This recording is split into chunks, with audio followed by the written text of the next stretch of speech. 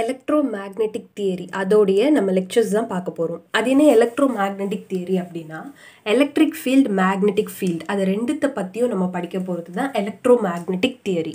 So electric field என்ன பண்ணுவோம், அது இண்டக்டர் இருக்கு இல்லையா, ஸோ இண்டக்டர் வந்து மேக்னெட்டிக் ஃபீல்டை யூஸ் பண்ணி எனர்ஜியை ஸ்டோர் பண்ணும். அடுத்து கெப்பாசிட்டர் எலக்ட்ரிக் ஃபீல்டை யூஸ் பண்ணி ஸ்டோர் பண்ணும். ஸோ இது ரெண்டுத்தை பற்றியும் படிக்கிறது தான் நம்ம electromagnetic theory. So electric field magnetic field அதை பற்றி படிக்கிறது. இதை படிக்கிறதுக்கு முன்னாடி நம்ம வெக்டார் அனாலிசிஸ் அப்படின்ற இன்ஜினியரிங் மேத்தமேட்டிக்ஸ் வந்து நம்ம ஒரு தடவை கோத்ரூ பண்ணிக்கிட்டோம்னா நம்மளுக்கு இன்னும் ஈஸியாக புரியும். ஃபர்ஸ்ட் வந்து இதில் ஸ்கேலார் ஃபீல்ட் வெக்டார் ஃபீல்டு அப்படின்னு இருக்குது. அது எலக்ட்ரிக் ஃபீல்டாக இருந்தாலும் சரி, மேக்னெட்டிக் ஃபீல்டாக இருந்தாலும் ஸ்கேலார் ஃபீல்ட் வெக்டார் ஃபீல்டு அப்படின்னு 2 டைப்ஸ் இருக்குது.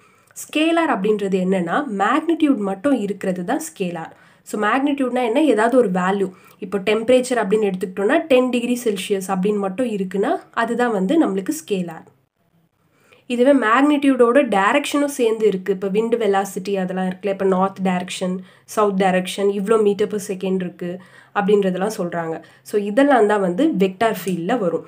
இப்போது இந்த யூனிட் வெக்டார் அப்படின்ற ஒரு விஷயம் இருக்குது. அது என்னென்னா, இப்போ ஏதாவது ஒரு குவான்டிட்டி இருக்கலாம், ஏ பி சி அந்த மாதிரி. ஸோ ஏ கேப் அப்படின்றதா யூனிட் வெக்டார் ஏக்கு. So A vector divided by A vector modulus அப்படின்னு போட்டோம்னா நம்மளுக்கு கிடச்சிரும். ஏ வெக்டார் மாடுலஸை வந்து நம்ம இந்த மாதிரி சொல்லுவோம். ஸோ இப்போது ஏ வெக்டார் அப்படின்றது என்னென்னா, ஜஸ்ட் ஏஎக்ஸ் ஐ vector AY J vector plus AZ K vector அந்த மாதிரி இருக்கும். ஒரு வெக்டார் ஃபார்மெட்டில் கொடுத்துருவாங்க. ஸோ இதெல்லாம் ஒரு வேல்யூஸாக இருக்கும். அந்த வேல்யூஸ்லாம் யூஸ் பண்ணி நம்ம இந்த மாதிரி போட்டுக்கிட்டோன்னா ஏ வெக்டார் மாடுலஸ் கிடச்சிரும்.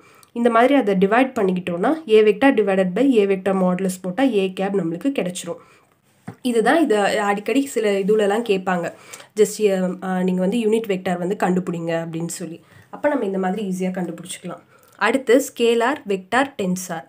இப்போ எலக்ட்ரிசிட்டியில் இப்போ நம்ம எலக்ட்ரிக்கல் இன்ஜினியரிங்கில் யூஸ் பண்ணுற சில டேர்ம்ஸ்லாம் இருக்கு இல்லையா, இம்பார்ட்டண்டான டேர்ம்ஸ் எல்லாம் ஸ்கேலாரா வெக்டாரா இல்லை டென்சாரா அது மட்டும் நம்ம பார்த்து வச்சுக்கலாம். ஓகே, ஸோ இப்போ வோல்டேஜ் அப்படின்றது வந்து ஸ்கேலார் குவான்டிட்டியில் வரும். கரண்ட்டுமே நம்மளுக்கு ஸ்கேலார் குவான்டிட்டியில் தான் வரும்னு சொல்கிறாங்க. அது ஏன் கரண்ட்டுக்கு தான் டைரக்ஷன் இருக்கே அப்படின்னா, அது வந்து வெக்டாரில் ஒரு இன்டெப்த்தாக நிறைய ரூல்ஸ் இருக்குது. ஸோ அந்த லாஸ் எல்லாம் வந்து இந்த கரண்ட் அப்படின்றது வந்து ஃபில்ஃபில் பண்ணலை. அதனால் அதை வந்து வெக்டாராக அக்செப்ட் பண்ண மாட்டாங்க. ஸோ அதனால் அது வந்து ஸ்கேலார் குவான்டிட்டி தான். அடுத்து எனர்ஜி, ஒர்க்கு, அப்புறம் electric flux, magnetic flux, electric charges, speed, power அப்படின்றத வந்து ஸ்கேலார் தான் சொல்லுவோம். ஸோ இல்லைனா பாயிண்டிங் வெக்டார் அப்படின்னும் சொல்லலாம்.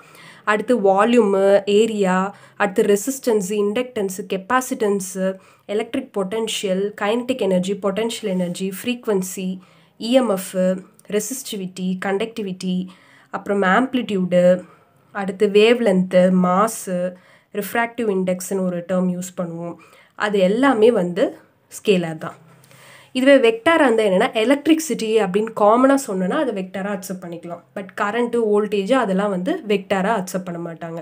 அடுத்து ஃபோர்ஸு, எலக்ட்ரிக் ஃபீல்டு, இது எல்லாத்துக்குமே டைரக்ஷன் இருக்குது. ஸோ அதனால் vector quantity. Velocity, electric flux density, electric field, dipole moment, அடுத்து இந்த டிஸ்டன்ஸ் அப்படின்ற அந்த மாதிரி வந்துச்சுன்னா அது வந்து ஸ்கேலார் குவான்டிட்டி. இதுவே டிஸ்பிளேஸ்மெண்ட் அப்படின்னு வந்துச்சுன்னா அது வெக்டார் குவான்டிட்டி. அடுத்து போலரைசேஷன், போலரைசபிலிட்டி, இதெல்லாம் மேக்னெட்டிக் ஃபீல்டில் யூஸ் பண்ணுற டேர்ம்ஸ். ஸோ மேக்னெட்டிக் சர்க்யூட்ஸில் யூஸ் பண்ணுற மோஸ்ட் ஆஃப் த திங்ஸ் வந்து வெக்டார் தான். எலக்ட்ரிக் ஃபீல்டில் யூஸ் பண்ணுறதுலையுமே வந்து சிலதுக்கு டைரக்ஷன் இருக்கிறதுக்கு மட்டும் வெக்டாரில் வரும். அடுத்து velocity, magnetic flux density, field intensity, இந்த டேர்ம்ஸ் பற்றியெல்லாம் நம்ம பார்ப்போம் இப்போது. அடுத்து current டென்சிட்டின்ற term, magnetic induction, magnetic மூமெண்டம்மு, வெயிட்டுன்னு சொல்லி, மாசுன்றது ஸ்கேலார் குவான்டிட்டி, வெயிட்டுன்றது வந்து வெக்டார் குவான்டிட்டியில் வரும். அடுத்து இன்டென்சிட்டி ஆஃப் மேக்னட்டிசேஷன், இது எல்லாமே வெக்டார் குவான்டிட்டிஸ் தான். ஸோ ஜஸ்ட் வந்து இந்த மேக்னெட்டிக் ரிலேட்டடாக வர்றது, ஃபீல்டு ரிலேட்டடாக வர்றது, அது எல்லாமே நம்மளுக்கு வெக்டார் குவான்டிட்டி. அது இல்லாமல் மற்றது எல்லாம் ஸ்கேலார் குவான்டிட்டி. டென்சார் குவான்டிட்டி என்ன அப்படின்னா, சில கான்ஸ்டன்ட்ஸ் வேல்யூ இருக்குல்ல, அது மட்டும் டென்சார்.